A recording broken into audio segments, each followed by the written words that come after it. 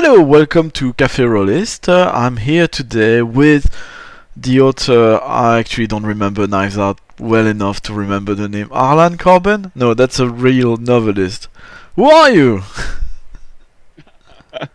I'm Craig Campbell, and I'm the owner and lead designer at NerdBurger Games. And I make role-playing games and do podcasts and streams and things like this. And I'm doing a little online convention in a month or so. So we got in touch over Twitter and talked briefly. It's possible that you will be bringing some events to the convention. Yeah, it would be. I hope it would be a nice little warm-up to Virtually Expo, which is the replacement for the big convention here, UK Games Expo, which is not happening. So like Gen Con, like Origins, or like how Origins was supposed to, we're having a virtual version, and I'm having a tour of all the online convention to make demonstrations of my my game Paris Gondo, the life-saving inventorying of magic. So, but tell me, what is? Oh no, wait. First, let's use our. We were just talking about all the joyous things happening in the world right now. This spin-off of my main show started with the lockdown, and I've got a couple ice-breaking questions. The first one is, what's your routine like at the moment? Well, I'm in the States, and I'm in the South. So if you know anything about how the United States kind of breaks down, the South is heavily conservative, and it's heavily kind of in support of certain people in the administration right now. And governors lean toward kind of following guidelines there. So yeah, we everything got locked down for a few weeks a while back, and then we opened everything back up. And I'm sure that, like in the world news, you're seeing that the United States is having these huge spikes in COVID-19 cases, in particular certain states, and a lot of those states are ones that locked down and then opened up too quickly. The situation, my situation personally, is I was working from home for a while. I'm back working in the office now. I am lucky in that I work in an office. It's a very small office. There's only a handful of us, and we're all very spread out. And so I live alone. So my I am kind of naturally socially distanced, just by the circumstances of my home and what my workspace is normally like. But so outside of that, otherwise I'm not going out and about too much. I'm online a lot with as far as social interaction, things like this. So yeah, that's where I'm at. Just figuring that this is probably going to be the case for a while. Yes, it feels like that. We were having actually, so for the first time, people I knew in 5th month. Last weekend they came over for my birthday. We were supposed to go in the park, so we would be distancing each other, and then the weather was terrible, and yeah, we managed. We kept our masks on and so on, but yeah, different people have different views on that. My father sent me a beautiful birthday wishes video where they were all with a group of friends together, shoulder to shoulder, to sing me happy birthday, and I was like, no, stay apart from each other. But yeah, he would not have appreciated me commenting upon that. So yeah, we've been in a bubble for 5 months. My wife is working from home. I'm unemployed. My son just resumed nursery, and they got a whole bunch of measures at the nursery. I bring my son, they change his clothes. It's quite impressive. They kept in bubbles of 4 children. So yeah, we're quite lucky that they managed to pull that off. Have you picked up any new hobbies, skills, or interests lately? Well, I mean, the lack of social going out and doing things, and not going to game conventions and stuff like that has allowed me to spend more time in my RPG design stuff, which is just kind of a side gig. I mean, I have a day job, and I do this, and I design games on the side.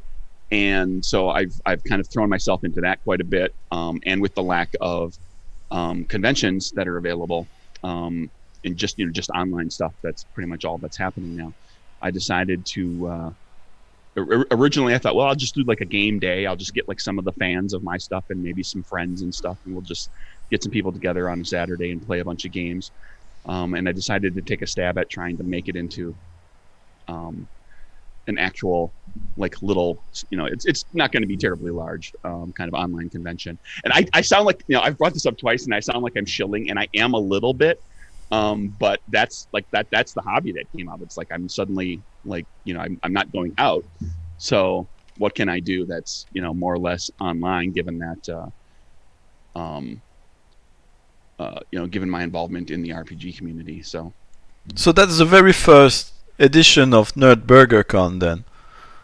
Yeah, and it may be the only one. We'll see how it works out. I'm just hoping that I thought I'd give it a shot. I figured I've got the time available to plan for it. I know that there are people out there who would appreciate an outlet to try out some new games and to maybe meet some people and kind of build the online community a little more. So I figured I'd give it a shot and see what happens. Well, you got a nice roster of people. I noticed that a few names I know. I'm not much of a streaming consumer, but I saw you had the Little Red Dot, the Broadswords, I think, and somebody else I knew. Daniel Kwan. Unfortunately, I asked the Broadswords. Unfortunately, they are really tied up with all sorts of other things. But yeah, and admittedly, the roster of guests for streamers and designers skews a bit toward American folks, but I've pulled a handful of people from around the world outside of the U.S. as well. But a lot of them are like people that I've gotten to know over the past couple of years, and some of them, like with the streamers, some of them have run some of my stuff or had just otherwise been very supportive. And then among the RPG designers, there's some of them are just friends that I've known that I've made in the industry, and then others are recommendations from friends that I've made in the industry. And I said, okay, I want to try to have like a nice, broad, diverse group. I want to, show off some design voices that don't necessarily get a lot of publicity, and like just people that are working by themselves, that they're just doing their thing. They don't have a marketing budget or a marketer or anything like that. It's just a chance to bring a bunch of different types of games together and say, like, I'd like to see, if I have, like, let's say if I had 50 events, I'd like it to be like 25 different games, so that it's not like a convention that focuses on just 2 or 3 game systems, but it's an opportunity to go in and try out, like, oh, I've never heard of this. This sounds interesting. Let me try that. Or here's a thing that I've heard about, but I've never had the chance to play, and now I can finally play it. So what's going to happen? Are there panels? Are there streams? What shape is it taking? What are all these great people who are coming going to do? I expect it to be heavy on games. There'll be a lot of game sessions of like 2 hours, 4-hour game events. People have asked to do streams. There's already some people that have submitted some ideas for streams. There'll be stream stuff. There'll be panels. People have submitted some ideas for panels. As far as the streams go, I'm kind of leaving that with the streamers to decide what they want to do. Like if they have a favorite game that they want to try to, they'll advertise it as a game event. People can sign up for it, go into it knowing that it's going to be streamed, so that there are no surprises. We don't want somebody who is a little shy or doesn't want to have their face out on the internet to sign up for those events. There will be plenty of other events that they can play, and then the hope too is to have on the Discord to have a variety of support and social spaces. Like there'll be chat room, like voice chat and text chat rooms where you can just come get together and talk about geeky stuff or games or whatever. And there'll be a channel that's just for organizing impromptu games. So like if somebody comes in and says, well, hey, I didn't get a chance to submit an event, but I'd really love to run this game. Are there any players that want to sit down? Let's play this. I'm ready to go right now. Or can we get together in an hour and play? So it's a shotgun approach. Like I'm trying a whole bunch of different things, and we'll hopefully it'll be a little bit of something for everybody. So that's August 14th, 15th. What are the dates again? August 14, 15, and 16. And it's going to be, the times are based out of the U.S., but I tried to make sure that we're, that on Saturday and Sunday that the hours that we're running are long enough that it will at least coincide a little bit okay, like people in Europe or out in the Pacific, like Southeast Asia and so forth, will be able to sneak in a game at like the beginning or the end that where it coincides well with their timing. So yeah, Friday it'll just be like 6 p.m. Eastern into the evening, and then Saturday it'll be like from 10 o'clock in the morning all the way through to midnight, and then Sunday will be 10 in the morning until 6 p.m. so that those people who have 9 to 5 jobs on Monday can be wrapped up and spend some time with their families maybe on Sunday evening before they have to go back to work. And then the events themselves will be spread out over all of those. I plan to have events starting on every even hour, and I'll be spreading them all out. So like any given even hour, there will be 2, 3, 4, 5 events depending on what people's availability and their preferences for when they can run and host events. Are you gonna run stuff yourself, or are you gonna be running left and right to make sure everybody's having fun? Because I organize a few things, and often it is the second more of the former. Yeah, I've gotten a number of volunteers to help and who have offered up, including some people who are willing to be kind of help desk on Saturday and Sunday. So they're going to be available during big chunks of the day to answer questions and make sure everything runs smoothly. So I hope to run a couple of my games.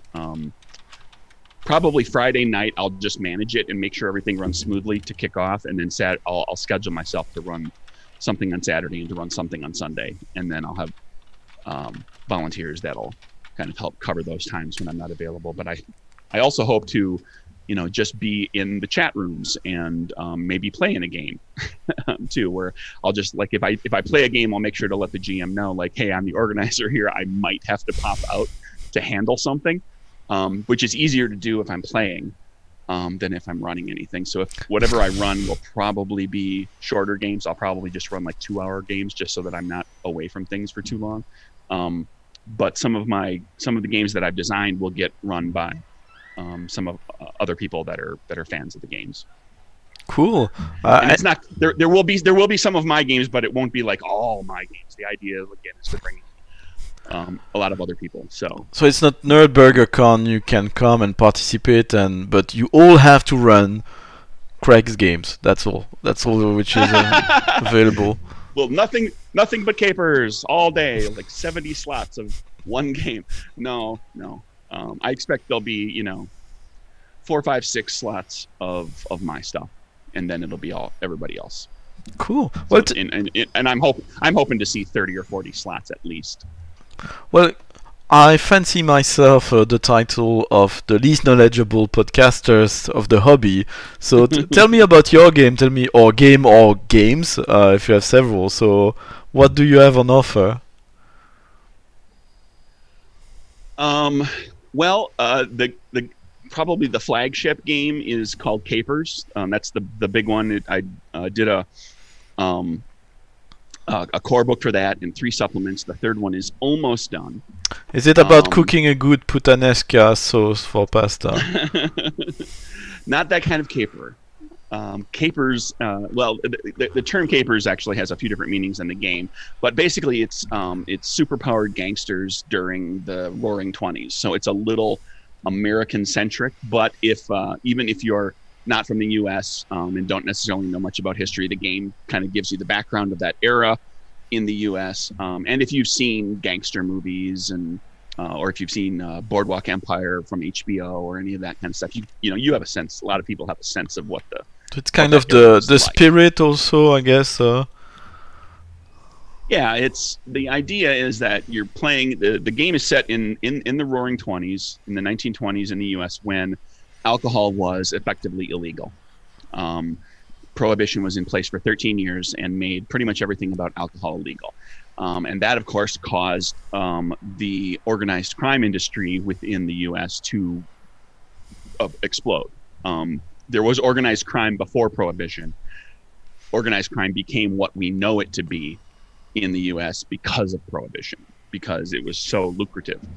And so you're playing gangster characters living in that in sort of a romanticized version of that world, because in real life, those people were murderous thugs. They were terrible people for the most part. And so this is kind of playing the movie version of that, where you're looking to build your empire or take out rivals, or and you can potentially play, law enforcement as well. But in that era, law enforcement was heavily underfunded, undermanned. Like they couldn't keep up with the criminal element that came out of Prohibition. They weren't prepared for it at all. So it's kind of a losing battle. So what does it look like in terms of system? What's the focus of it? I developed my own mechanics for the game, and it uses playing cards rather than dice. So every player, and the GM included, each of you has your own deck of playing cards, kind of your standard poker style deck with 2 jokers in it. And it's essentially like a press your luck system, where you will have, based on your character stats, you'll be able to flip 1 or more cards. And you flip 1 card at a time and determine whether you're going to stick with that card or risk and go for a better card. And the pip value of the card determines success versus failure. The suit of the card determines the degree of success or failure. So you could flip a very high card that has a low degree of success, like the King of Clubs. The King is probably very good, but Clubs is the worst suit, so you're barely successful. So do you want to try to get something that's better, more successful? So you can flip another card, and you risk failing and getting a card that won't succeed at all. So each trait check that you make is like sort of its own little gambling press your luck game.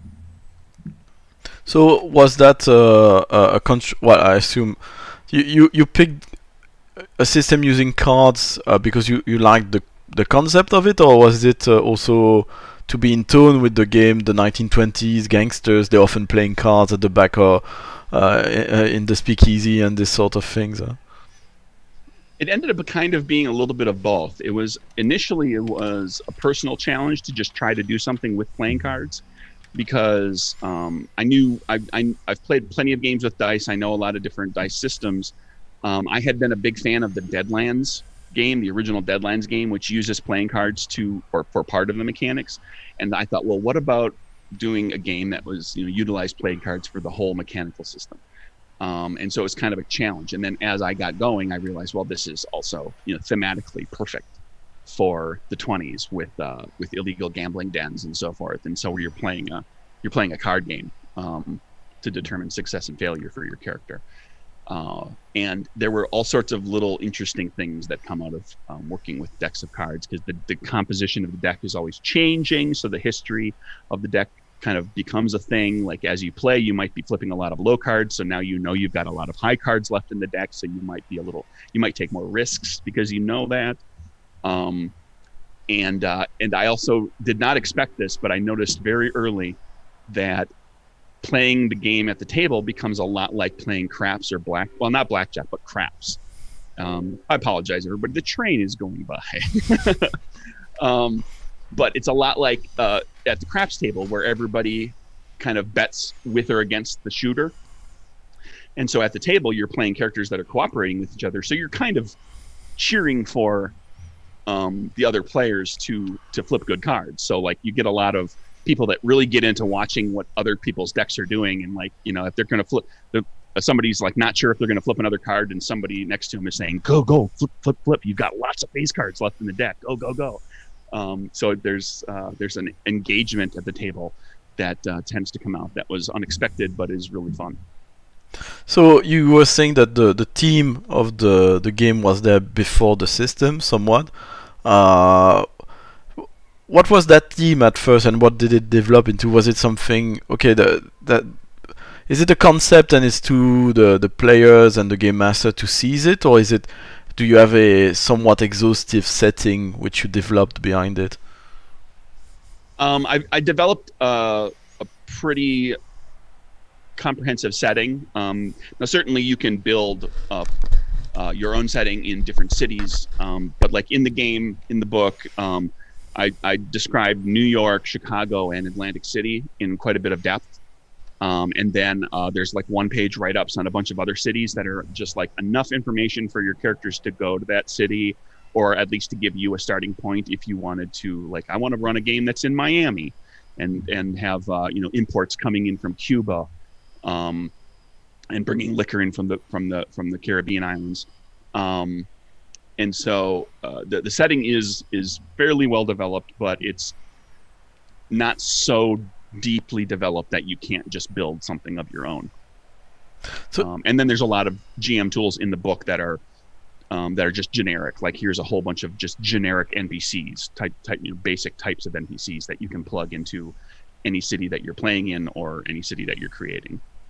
So what you liked with that topic was, I mean, did you like the concept and run away with it, or are you especially interested in the actual history of things, or things unraveled over the years, and how much stuff from actual history did you put in your game? Was it one of the goals of your game to maybe to inform people a bit about what was going on, about sometimes interesting bits of history that we're missing out? I'm a big fan of history stuff. I love listening to podcasts like You Must Remember This, for instance, and it's quite fascinating to hear what the 1920s were like for movie stars. Even the life they had was quite terrible compared to our contemporary standards. So what about Capers? What was it? What was the goal ultimately when you started it?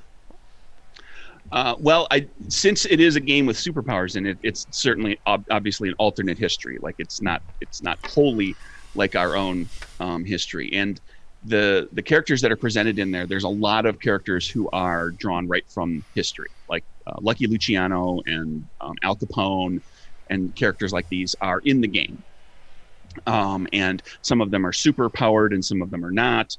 But then I also, like, I wanted the game to be kind of like a fun shoot 'em up gangster game, and not be necessarily bogged down with, like, it was the 20s and racism was rampant. Not that it isn't now, right? But racism was rampant, and women had just gotten the right to vote in the United States. And there was like, homophobia was like off the charts. And there's a lot of historically there's a lot of problems tied up in a lot of all of that. And there are certainly games that can address those issues. I'm not the right person to write those games. So this game presupposes the idea that basically, if you want to examine those themes, you can, but I didn't bake it into the game. I didn't force you down that road with the game. The game is intended to be much more inclusive, so there are characters that are gender flipped. There are characters that, I created a lot of different of non-white, like Prohibition character. Like, a lot of the personalities that from Prohibition are white guys of Italian or Irish descent, occasionally Jewish, in their 30s and 40s. That's what most of these guys are, that the ones that everybody knows.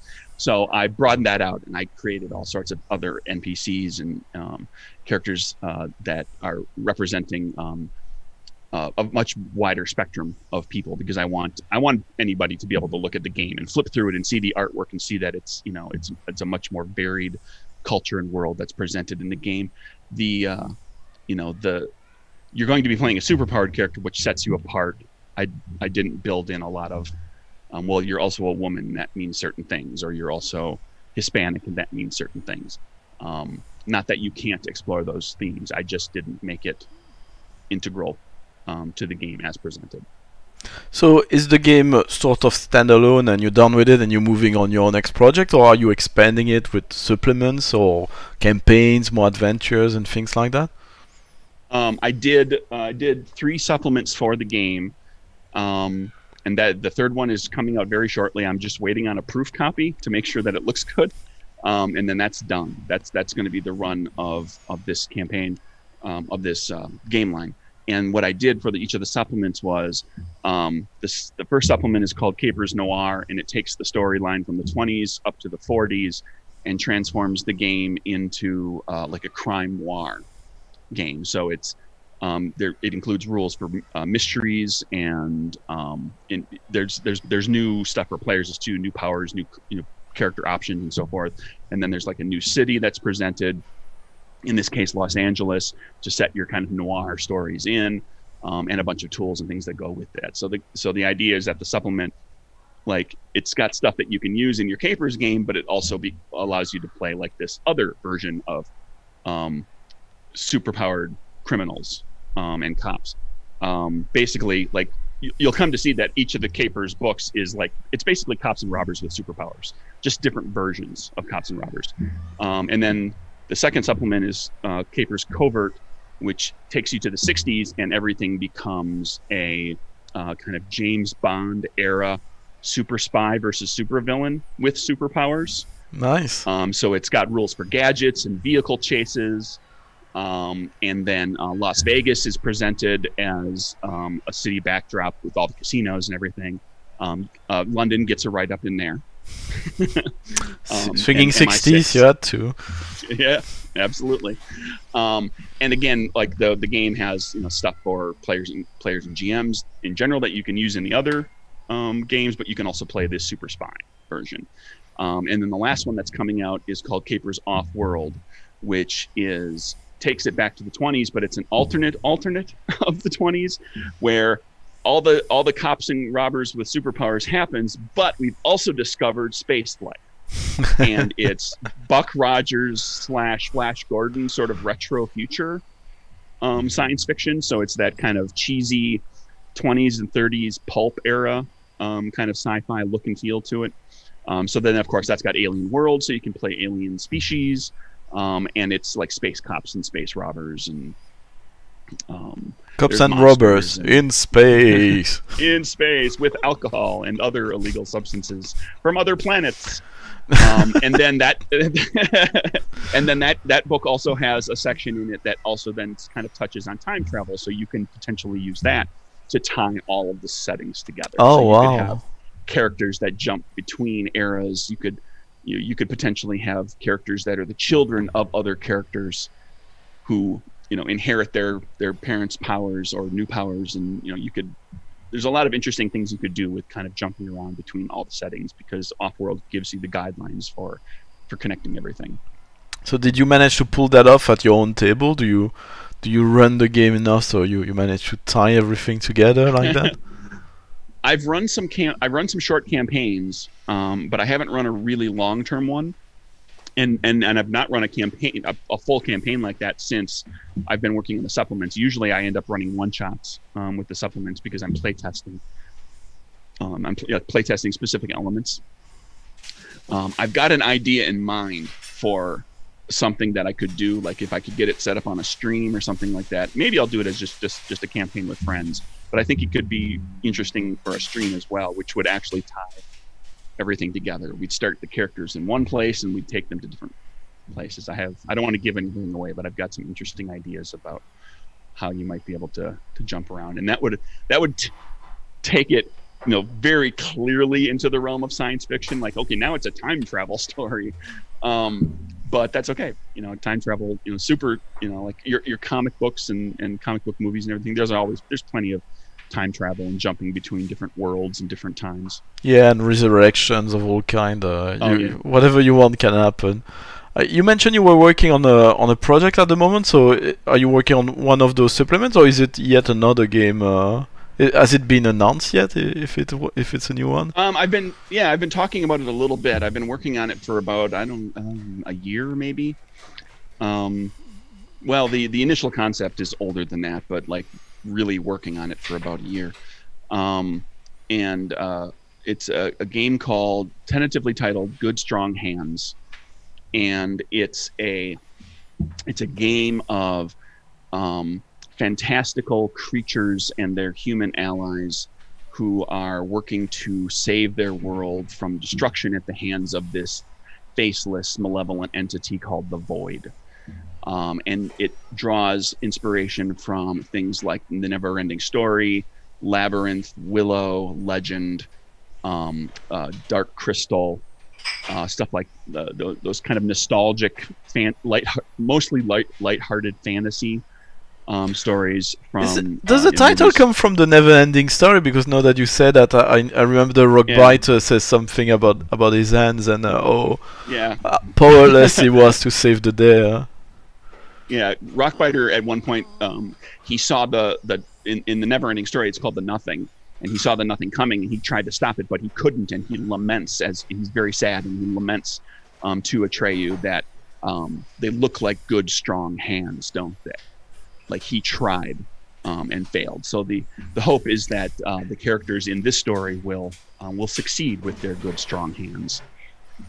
So it has hints of you can't save the world alone. It's about working together, about finding friendships and being there with each other and doing this together as a group. And everybody, like everybody if you're playing the game, you're playing a different playbooks, and each playbook is like a different fantastic race, or what I'm referring to in the game as folk. And then there's also humans, and humans don't come from the world; they come from Earth. They travel there, like in some of these movies. And so, you play one of these characters. It's a fairly simple game. You've got 4 traits that covers pretty much everything you do, and then everybody has some talents that allow them to kind of break the rules and do some interesting things. But if you succeed too well, if you do too well, the Void notices you, and it attempts to corrupt you and tempt you down the path to become one of its minions.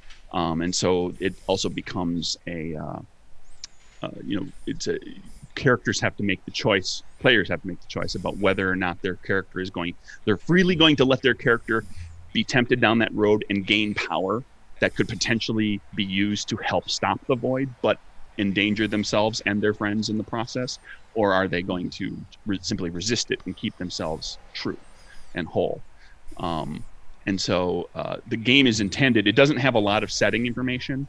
I don't define the entire world. I define pieces of it to use for adventures, but it's intended to be very much a collaborative storytelling game. Like each of the folk, there's a couple of lines that describes what these folk are like on the sheet, on the character sheet, and then there's no history of the folk. There's no information about their society or what they, not exactly what they look like and how they act with each other, what their families are like, what their government or religion or anything like that is like. The idea would be that if you're playing, for example, a woodkin, you would, as you played the game, you would define what that society is like and whether they have a government and what kind of government it is and what their homes are like. Do they live in giant cities? Do they live in little towns? Are they nomadic? What all that you'll define that as part of the story.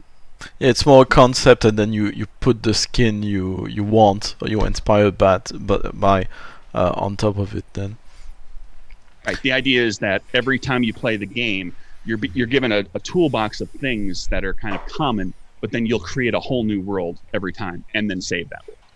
Cool. So we actually had an episode of one of our spin-off show, the RPG Academy Film Studies, about the Never-Ending Story.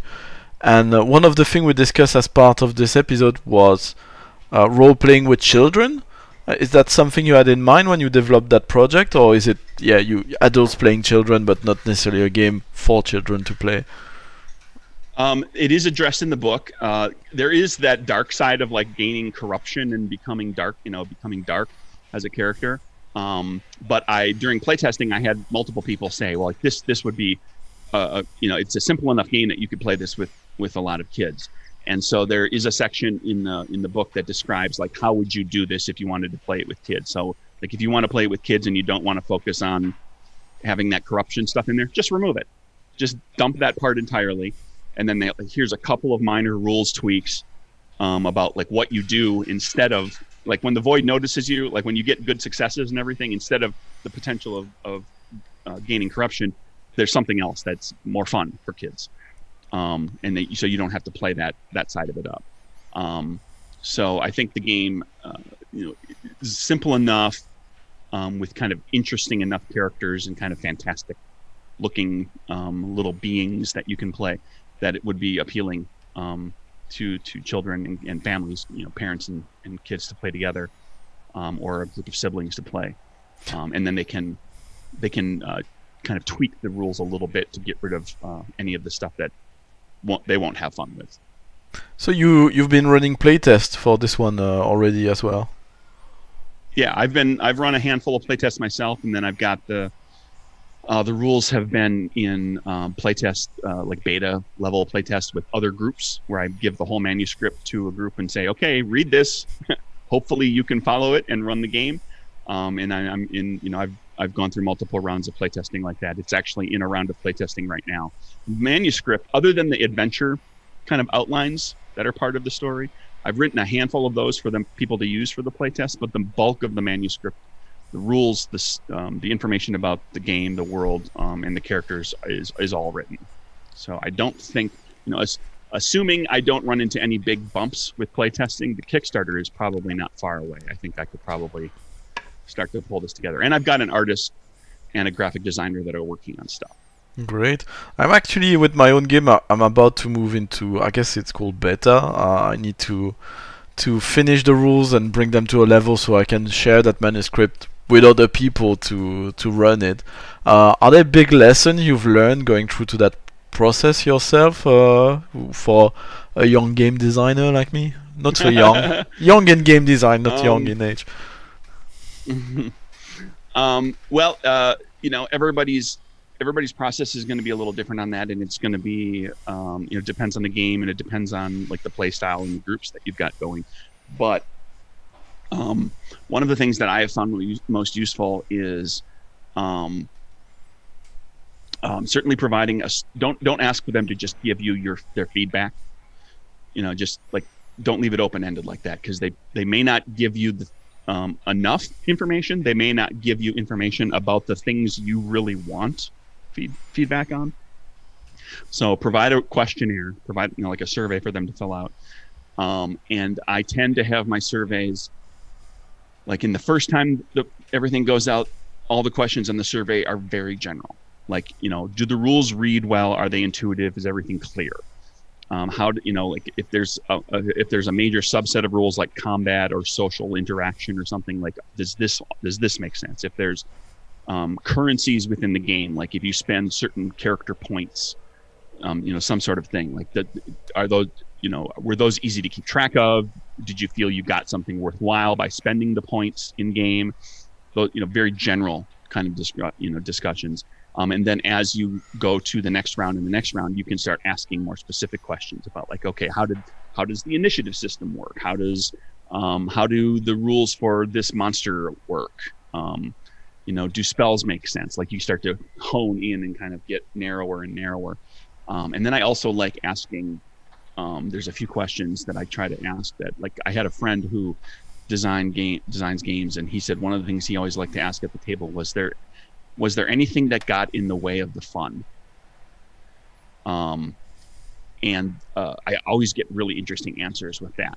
They're often very different answers from every group, and you have to kind of pick and kind of figure out which ones are like if something got in the way of the fun for the group, is that like just a group preference, or is it a serious problem with the game? Like if you say, like, what got in the way of the fun, and somebody says combat takes forever. Well, if that's not what you're going for, if you want a game that resolves rule stuff quickly, that's a problem. So you're not asking them to solve the problem for you. That's your job as the designer, but you're asking like the general question of like, what's the one thing that makes you go, oh, not right, not good, not as good as it could be. That's a good question to ask. Do you hand that survey alongside the manuscript, or do you wait for them to play and then you share the questions with them? I give that survey to the GM with the manuscript. The players, I don't know if the GMs share the questions with the players or not, but I always ask the GM to read the questions, the survey, before they run. I want them to know what they're looking for.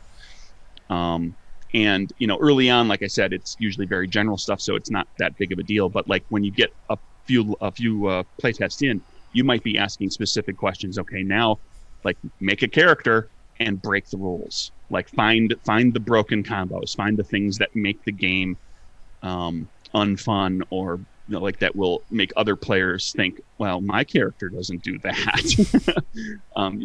To get them to really put it through its paces. And I did that with capers. There was a superpower at one point that was described too vaguely, and I had players that, like, by the rules as written, discovered that you could instantly kill people with it. Because I asked them, look at the powers and try to break one.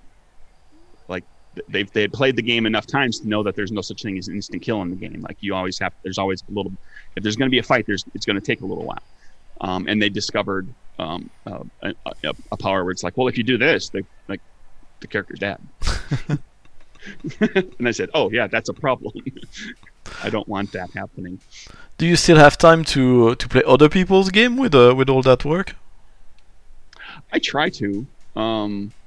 The biggest problem I have is finding people, because I'm trying to play other, a variety of games. So, like, I've played plenty of D&D. I don't need to play D&D anymore. Will I play D&D sometime? Sure, but I'm trying to find other things.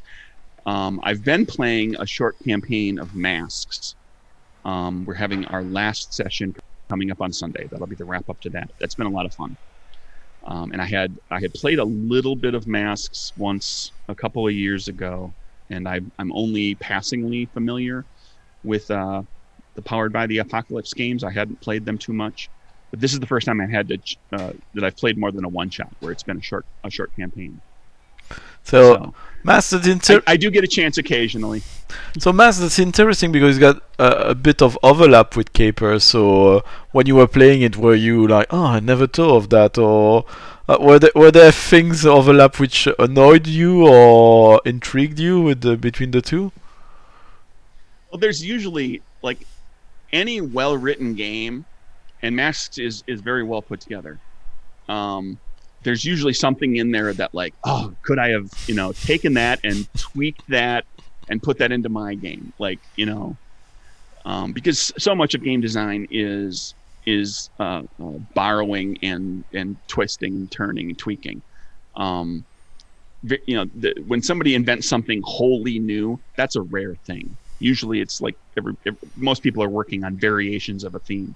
And so, yeah, there's things in there that, I think there are things about Masks that have to do with, not that it would necessarily be right for capers, but for me, like, for example, in Masks, the labels, the 5 traits that your characters has, they're referred to as labels. And because you're playing kid characters, your view of yourself is always changing, and you're always kind of trying on new identities and trying to figure out who you're going to be. So you, like, literally change your labels, and your numbers go up and down. Like, one day you might be like a better savior, better at saving people and helping people, and one day you might be better at just being a regular kid. And so, like, that's a brilliantly put together mechanic. So, like, will I borrow that at some point for some game when it's appropriate? That basic idea. If I find the right place for it, yeah, it's good design. What I thought was fascinating with Masks is I often, for a long time, I thought that superheroes were very difficult to do in role-playing games, and I thought what was smart with Masks is that they did the Gordian knot thing.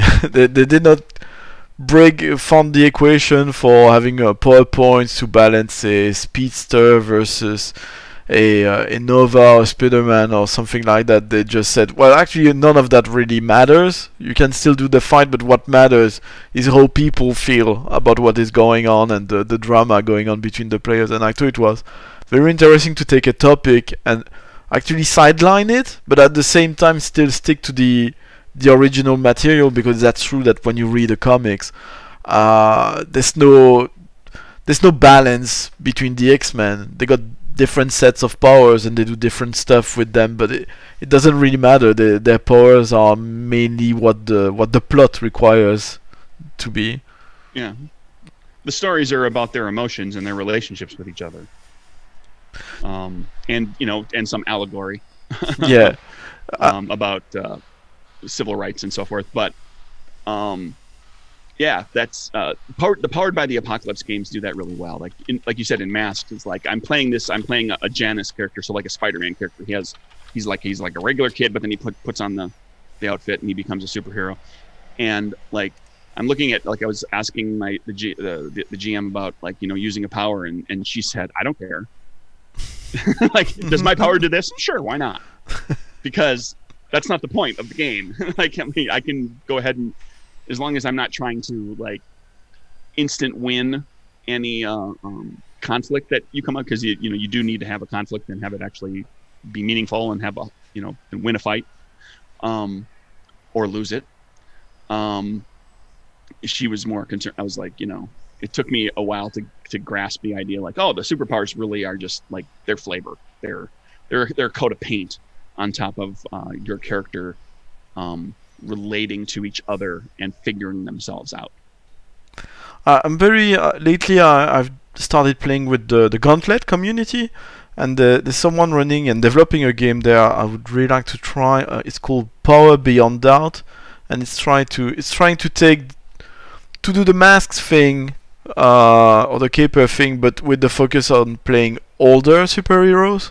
So it's more midlife crisis or elderly superheroes kind of crisis, and it's more about how you engage with your public persona, or people take you. So apparently you only have 2 labels, which I believe are your amount of power, of actual power, and how the public perceive you. And actually the stronger you are, the best you're seen from the public, the biggest the chances of having a big scandal, a big drama with the public are, and it looks quite interesting. Yeah, there's a lot of good game to try out there. Are there comics or movies which especially inspired you for Capers and your games beyond the never-ending story? Well, Capers was the idea of doing Capers came from watching when I was trying to figure out what I was going to do for a game, and I was thinking a Supers game. I just wasn't sure what type of Supers game. I knew I didn't want to do just kind of a traditional thing, because there's 50 games that do that. So I wanted something a little more out of the ordinary. And I was watching Boardwalk Empire, and I started to get intrigued by the idea of superpowered characters in that era. I'm a big horror movie fan. I've been a fan of horror movies since I was fairly young, watching them when my parents didn't know that I was watching them. The best time to watch them.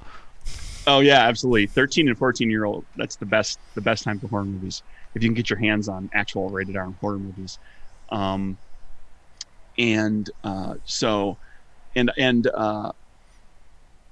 have a soft spot in my heart, particularly for horror comedies.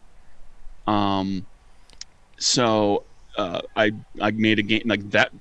I created a game called Die Laughing that is like literally just like my love letter to horror movies in general and horror comedies specifically. So it's the game is all about you're literally playing a character in a horror story, in a horror movie, and you're going to die, so make it funny. And by the end of the game, most or all of the characters get killed. But when your character is gone, you become a producer on the movie. Oh, and so cool. you continue to be part of the story and manipulate what's going on with the movie. Yeah, that was a challenge for myself to figure out like what to do with a horror story, with a horror RPG, where what do you do when your character dies? Well, usually the response is, well, you just make a new character. And that kind of removes the sting of the death, because it's like, well, now I just play somebody else. So I made I specifically did this like as an attempt to like, okay, we're gonna kill everybody off, and nobody's coming back, and we're not gonna let you play another character, but you still have something to do. It really feels the concept really sounds like Evil Dead from the get-go, with so many characters who die, or Cabins in the Wood. With characters who die, but you got still have stuff going on there. The craziness builds on. So you can imagine there's more producers involved. Actually, there was today a friend of mine was asking for horror movies, which were not quite horror but more spooky, because she's not that much into the gore and this sort of thing.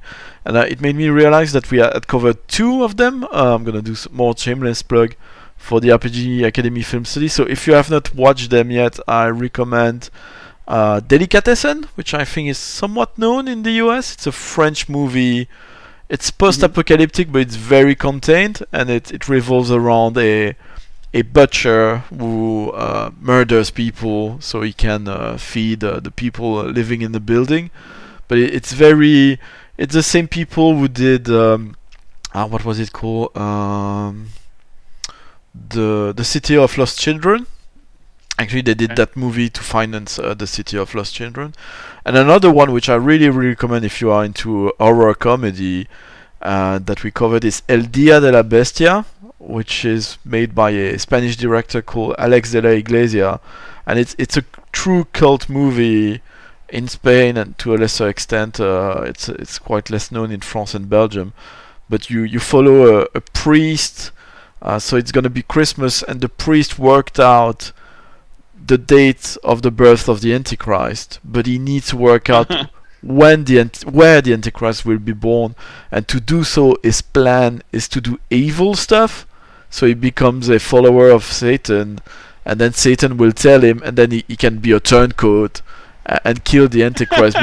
but it's really in the mood of, you never quite know if he's right and if the people he embarks on are sort of right, or if they are just having a shared hallucination because they took drugs and so on. But it's a very good movie. I really recommend it to the US audience. Yeah, I just looked it up. I'm gonna have to check that out. That's really intriguing. Well, you can check where I can see it. You can check our episodes about them, especially I'm quite proud of those 2. I put a lot of time editing them. There's a little summary of the episode, so there are spoilers in there. But yeah, I put a lot of work. Do you have anything else you wish to discuss before we part ways until NerdBurger Con?